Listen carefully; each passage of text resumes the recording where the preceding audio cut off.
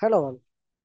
There are chances when the clients will ask you to add an image to the email body instead of sending as an attachment. For example, you might be sending an image like this where you just attach an image and then send it as, but the clients might expect the output in a different way. They might ask you like, instead of displaying the image as an attachment, they would require you to put the image embedded in the email itself. Now, this part is slightly tricky and it requires some intelligence. We'll first explore. So, what approach are we currently doing? What are all the problems with the existing approach? And then, why should we use a new approach that I suggest?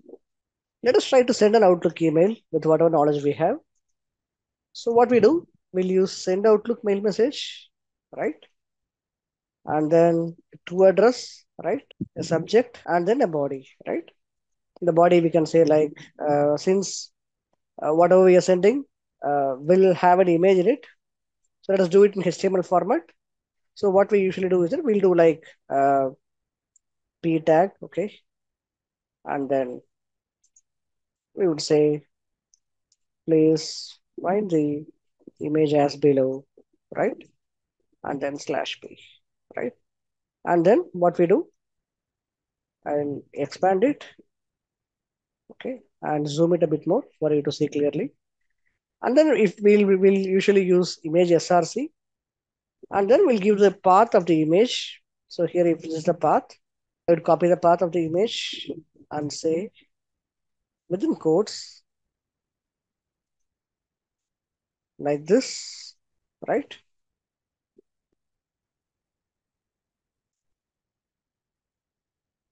And then it's done. So I would say here put a BR tag, which is a line break, and then put a BR tag again, and then say thanks,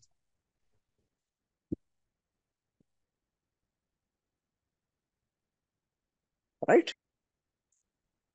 Because it says click here, download pictures. I just click this and say download pictures, and so we got the image here.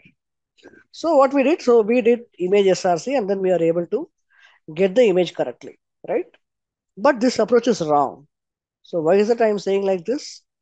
So what I would do, I would go back to the folder and delete the image from the source or rename it to something else. I would rename it as this, come back to Outlook, check on other emails, and then click this email. You would see status corrupted. Can you see that? That's because in the code, we say that we are hard coding this image path. So it means that we are strictly saying that this image should be sent as an email, right? So actually, emails are sent to other persons, right? So wherever image is in your system, the image will not be there in the recipient system as well. So in most cases, when you use this approach, whatever attachment that you sent, whatever image attachment that you sent, will not be received by the recipient, and this will show something like this, right? So how to solve this? To solve this, basically we have to attach the image to the email itself. First, we need to say what is the path of the image file. I would say Control K, image path. Okay. So for now, what I will do, I'll give the path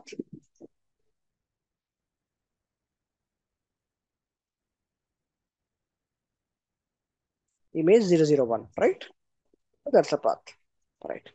Now, instead of sending the path of the image, I want to convert the image itself to a kind of byte array. Okay. So what I will do, there is another assign activity, and then I'm going to convert the image itself to a string.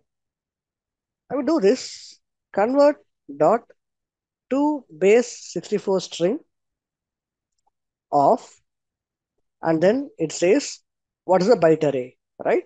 I would say so convert dot to base 64 string of file dot read all bytes of image path, right? That's it. So where I am saving it to? I am saving it to image or I would say blob. Okay, it's a image in memory, so I create the variable as blob. I think so far it's clear. Now, instead of here, we use src, right? Instead, we need to put that string itself, replace this image src to something like this. Okay, just see this here. What I have done: data image png. That's the extension that we are sending. So here it's png, right? And then base 64. And here we should give the attachment name. I would say image, not blob, right? See, instead of using this image src, now we have used this, right? So this is not required since we have a br tag, and it is now done. So here I am not attaching the actual file path here. Instead, here I'm attaching the file itself. So whatever the file itself, I read the file and then I put in memory and I put it here, right? Now I would send it. I open Outlook, sent item.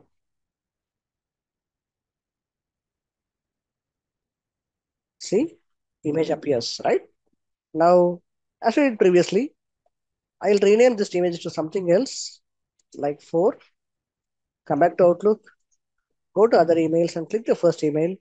Still the image appears, right? Because this is disconnected from this image, right? Basically, it attaches the image in the email body itself instead of just referencing the path. For it to reiterate, only these two things are mandatory, okay? First thing is you have to convert whatever the image to a byte array and then to base 64 string. And then while you're sending email, you have to use image src, and then you have to use this format, data image png base 64, and then here you put the image instead of image src direct path. Hope you got a good learning. So see you next video. Thank you.